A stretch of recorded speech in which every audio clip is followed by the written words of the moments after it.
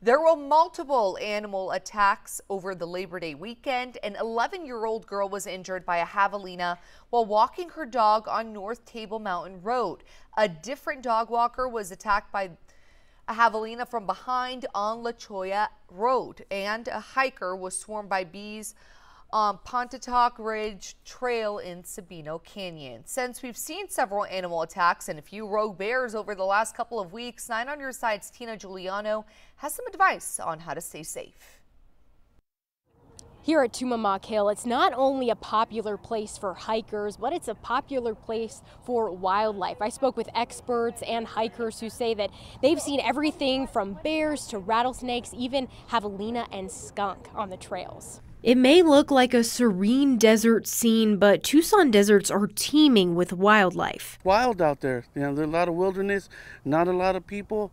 So animals, they come around because there's not a lot of people. Phil Jaquez used to hike the Tortolitas. Now he hits the Tucson Hill Trail every day. I started 2 weeks ago.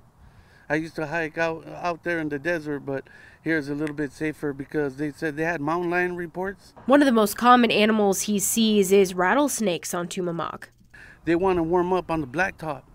So they will come to the blacktop, and they're used to people, so they won't rattle.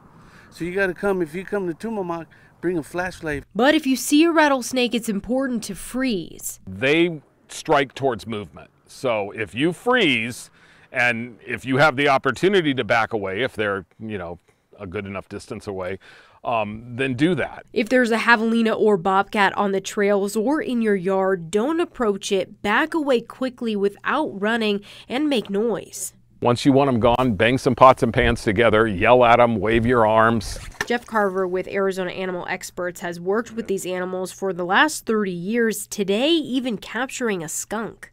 Neither one of us are stinky. That's a success. It's just out of preservation that we have that encounter between humans and wildlife. He says the best thing to do is to leave the wildlife alone.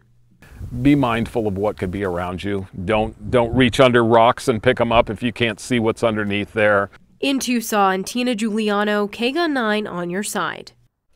With lots of wildlife in the area, here's where you have to be extra careful. Javelinas and coyotes are known to hide under shady areas like porches and bushes, so be on the lookout. Golf courses can also become homes for wild animals who are looking for big grassy areas. And we've seen an uptick in bee swarms in the Santa Catalina Mountains. That includes a hiker who was airlifted out of Sabino Canyon yesterday because of bee stings. It's important in Arizona to keep an eye out for wildlife, even in the city, as this video here shows. Check it out from Kristen Glasgow of a javelina taking a stroll down the sidewalk in the Garden District of Tucson. She saw the javelina outside of the Martha Cooper Library on Catalina Avenue off of Speedway. Javelina usually end up in the city from nearby deserts and washes.